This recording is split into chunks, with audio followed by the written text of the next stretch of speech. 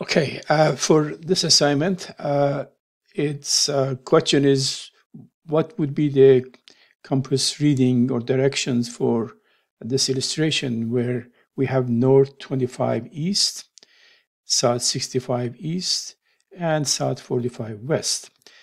And remember, on the bearing expression, we always read from north line, and also we express with the directions and angle. An angle usually expressed in degrees and minutes and seconds. In this case, we have full degrees with no fractions of degrees.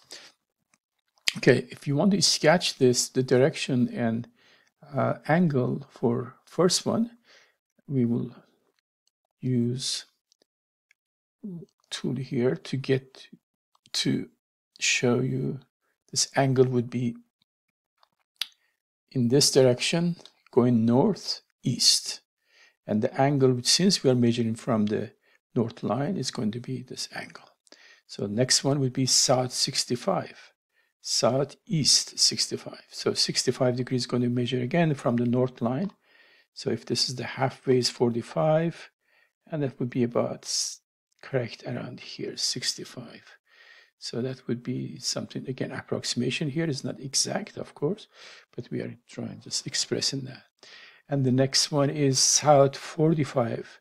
So the 45 makes it a little bit easier because it's going to be exactly in the middle. But again, going southwest, southwest. And now if you want to define those exactly angles, that would be something between these two. This is the angle we are reading here. And also the angle that shows from the north line 65. This angle here. And south 45, and measuring from this north line. This is how we illustrate these bearing with expressing in the degrees and minutes and seconds. Again, here we have only full degrees.